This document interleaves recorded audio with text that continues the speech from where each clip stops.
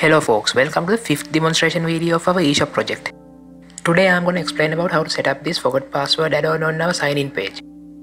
So let's see how this option really works before looking at our code today. Let's look at our database first. As you can see, there are several registered users inside our database. Just for the example, let's assume that this person has forgotten his account password. So now he has to use our forgot password option to recover his account. To do this, user must insert the email that was used to create the account on this email field. So let's continue this by inserting our email. So now we can click on forgot password. So as you can see, we are getting an alert as verification code was sent to your email address, please check your inbox. Then we are getting a prompt like this to update our account password. To continue this process, I need to grab the verification code that I have received to my email address first. Let's go to my email inbox. Inside of my inbox, you can see the email that I received. Inside of that, there's a verification code.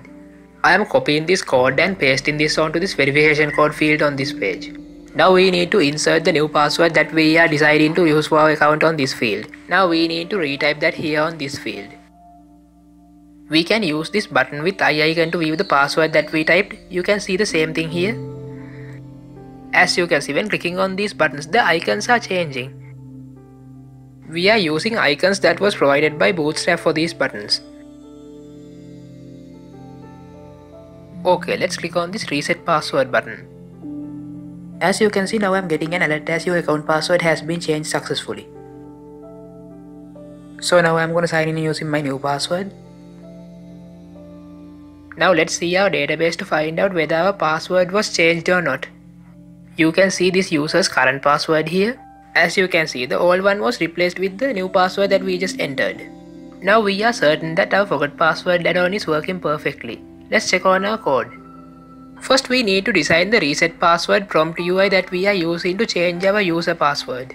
To design this, we are using models that was provided by Bootstrap. You can see our model design here. Now we are adding IDs for the stuff we need to grab from the JavaScript side. As you can see, I am calling forgotten password JavaScript function from here. Then I am using one of those eye icon buttons to call the show password JavaScript function from here. Then I am using the other eye icon button to call the show retyped password function from here. Then I am using this reset password button to call the reset password JavaScript function from here. Now let's go to our script.js file.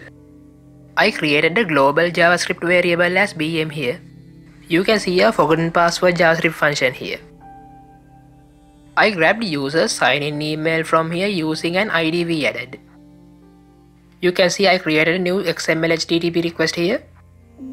To check the state of our request, I am using an onReady state change here as usual.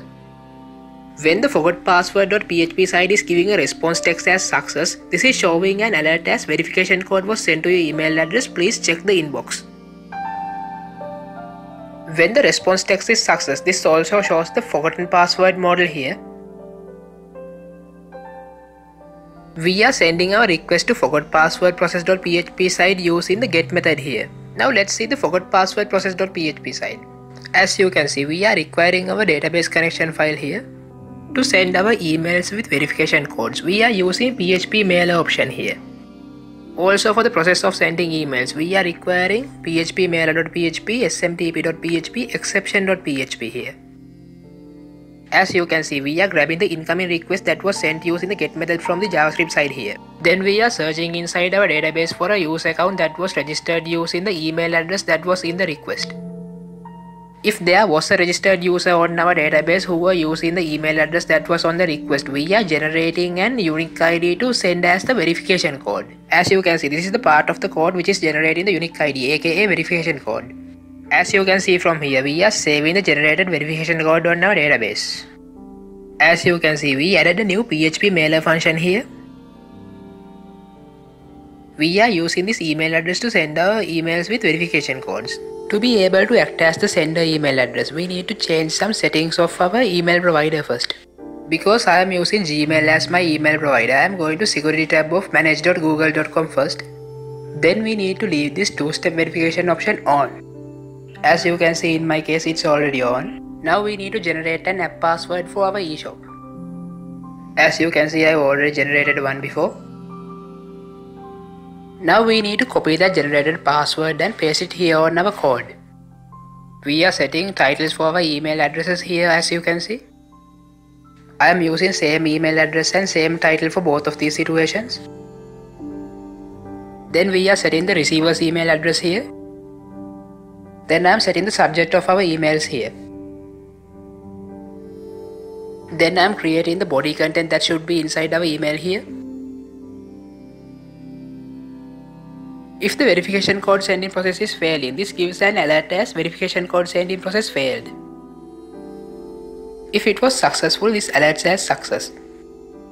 If a user tries to continue password resetting process without inserting an email, this gives an alert as insert the email address that was used to create your account. That's all I have to explain about forgot password process.php. Let's go back to our JavaScript file. Now you can see our show password JavaScript function here. We are grabbing the password input field element here using this ID. Then I am grabbing show password I button element using this ID here.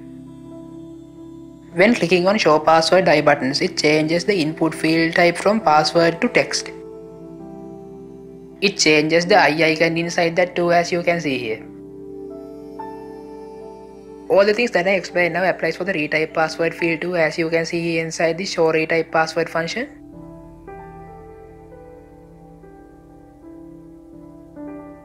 Now let's inspect our reset password function. As you can see, I am grabbing sign in email, newly inserted password, retype newly inserted password, verification code here using IDs. As you can see, I am appending those details to a newly created form data here. Then I am creating a new XML HTTP request as usual.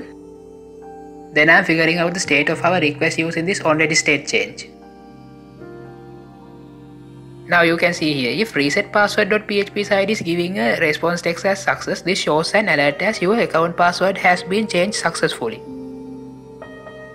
If the response text was success, this hides our Bootstrap model too.